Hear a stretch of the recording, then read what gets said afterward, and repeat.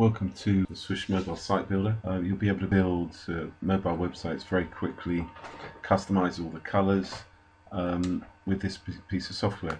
So what you're looking at right now is the download that you'll get in the Swish Mobile Site Builder. You'll have these 5 files. This one here is not a video file, so don't click that. All you need to worry about is this one, the application file. So you'll double click that one. In actual fact, the best would be to right click and choose Run as Administrator to start with, because then you won't need to keep putting in your license details each time you run the software. Okay, the first thing you'll need to do is put in your email address and your password.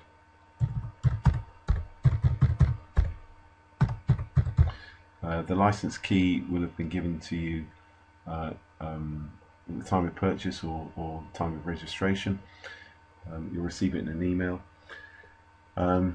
If there's any problems, just contact the support desk. Right, you click OK and the software opens up.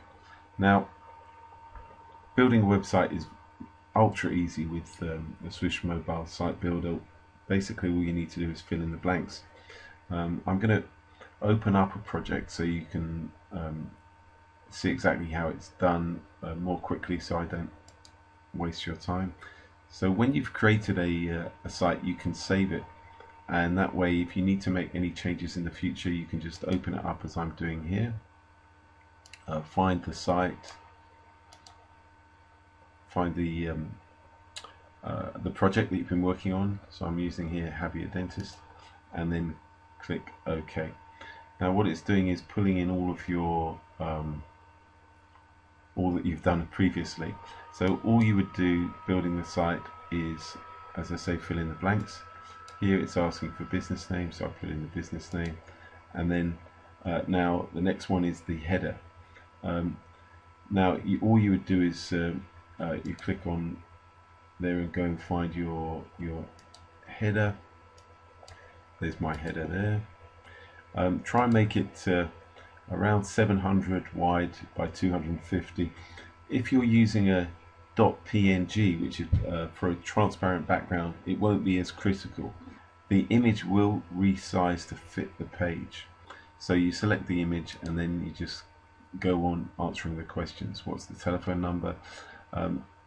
If the business is going to be expecting calls from overseas, make sure you use the international dialing code number. Either it can be 00 or the plus sign and then the country code.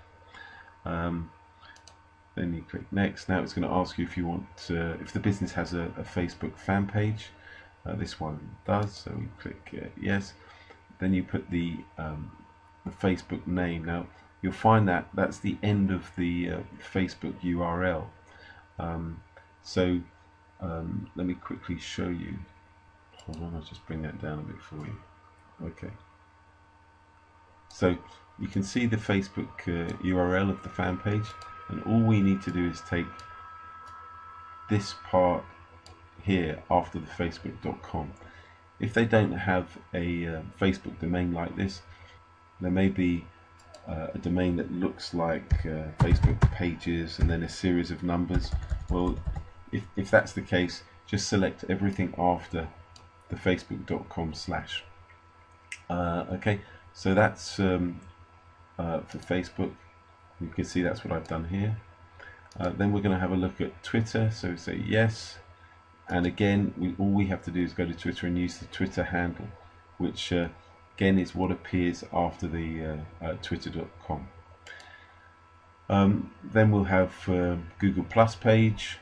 In this case they don't have it, so I'm not going to include it, but the same principle would apply there.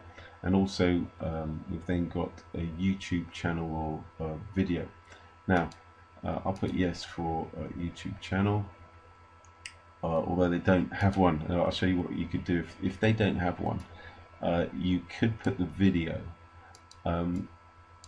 which let me again show you on the browser. So if we go to YouTube, put in Javier Dentist, and we take. Okay, so all we have to do here is put in whatever is after the youtube.com/, which you can see is the watch question mark equals and then the YouTube video ID. So coming back to the program, that's what I've done here. LinkedIn profile is exactly the same principle. Then we start with the content for the about page, and again you just paste that in. Now, important thing here is you must use some HTML code to separate paragraphs, and the way to do this, it's in the user manual. You just use these codes here. There's 2 break lines, and that will make a 2-line break between this paragraph and this paragraph. And again, you can see I've done the same there. You can use any HTML you like. Again, it's in the user manual. You can use italics, bold, anything you want basically. So after that, we go for we're going for SEO. So we're looking at keywords. So we put a keyword for the title of the home page. This is not going to be seen by anyone except for Google and the search engines.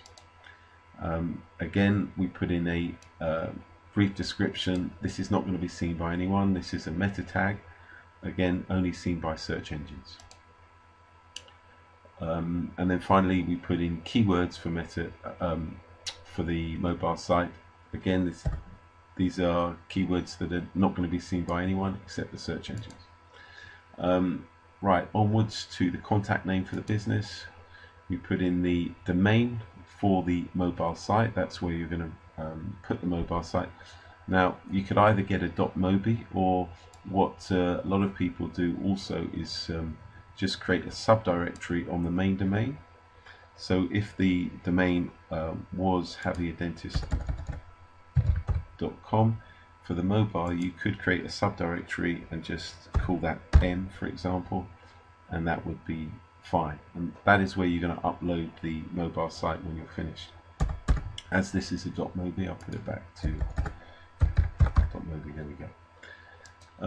The next thing is contact email for the contact form. Now you have to decide if you want a click for SMS. So I'm going to put no. If you selected yes, it will create a click for SMS on the contact page. Same goes for Skype. You can have a click to Skype. Right, now we put the address in, and next for the directions and map, it's useful to have the longitude and latitude of where the business is, rather than just relying on the zip code. So what you do is this: we go to the browser, and we're going to go to itouchmap.com, and all you do is at the top here you'll see you can put in the address, click go, and then come down, and this is where you'll see the latitude and the longitude. So we're going to put those in here. The latitude goes there, the next one's the longitude, paste in there. Then we put in a prompt for the directions button. Now you can change this, of course, if you for a different language. You put whatever you want in there. Find us, any words you want that's going to indicate how people can get to the business. Okay, now we start doing the color codes. The first thing will be the background of the pages. Now, to choose your color codes, the easiest way is to go to the HTML color code site, which okay, here's the let's make it a little bit bigger for you. Here's the HTML color code site. So you go to this URL, and it's really easy. You select your color. For example, if I wanted this gray here, you click that, and the code will come up here. What you do is you copy that code, but don't bother copying the hashtag. So you're just going to take the letters and you're going to paste it in there. The same will happen for the background of the header. Normally it's going to look best if the header and the body of the page are exactly the same. But you can play around with this. As I said, you can save your project and come back and change these, and it will create different. Then you're going to want to choose the color of the font for the pages. So in exactly the same way, you go to the HTML color code, and this is black. 6 zeros are black.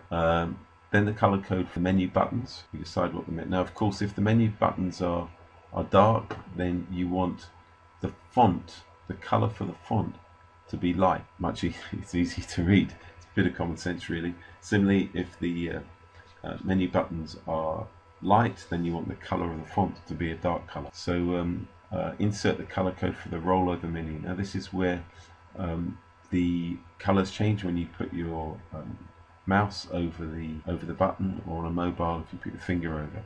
So let's have a look, just so you've got an idea of what we're talking about. So you can see as the mouse goes over, it changes color. So we've chosen a color for the rollover, and then we're going to use the color for the font on the rollover. So again, going back to the website, you can see the color of the font changes to this reddish color, or plum. Then you can create a border for the menu as well. If you don't want a border, then just use the same color as the background of the page. And now it's asking for the HTML color for the buttons. These will be the click to call buttons and click to Skype and so forth. So if we go to the page here, this is the color, the button that we're looking at. Yeah. Now we go for opening hours. Now sometimes a shop might be opening hours, a salon might be opening hours, but a business, might be office hours or business opening times. So you can change what you want the title to be, and then you just put in the business hours for the days of the week. Obviously they might change depending on the business type and what they're doing. The next one is page for testimonials. So you can change the title. Instead of testimonials, you might want reviews. So you can put in whatever word suits the business, and then you will put in the testimonials. Again, it's important to use HTML code to separate the lines. It's very simple. Just use that there for a single line break, and that for a double line break. And if you want to spice it up with italics or bold or whatever you want, you can just stick in the code there and take a look at the user manual, or you can also go online and have a look at HTML code.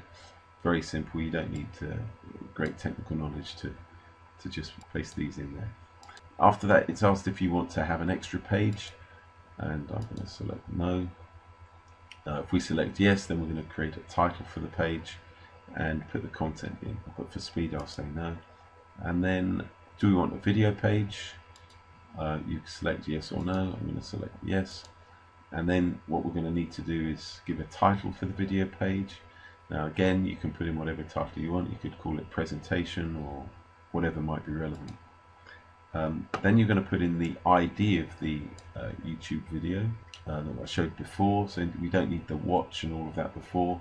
You're literally just putting the YouTube ID. Now if you want to put a subscription page in, then you can select here. In order to have a subscription page, you will need to register with an email autoresponder service like Aweber or GetResponse. And if you were to have a subscription page, again all you do is click in yes and then put the subscription code that you'll get from Aweber or your autoresponder service on the page. So we go forwards, and then finally we put the Google Analytics code. This is optional. If you don't want to put it in, don't put it in, but it's quite useful because you can then track visitors to your mobile site. Okay, once that's done, you just click finish, and then you're going to select a folder to make a new one, or here's, I've got one already, and just click OK, and then your site will be built for you. It will tell you where it is. So there is your mobile site. How it will appear on a mobile will be probably something like that. So you can see, pretty neat site. Looks nice and professional. You can see how quick and easy it is to do, and that's all there is to it. Once you've done that, all you need to do is upload it to your web server, and you're done. Thanks very much for watching. If you have any questions, just feel free to contact us.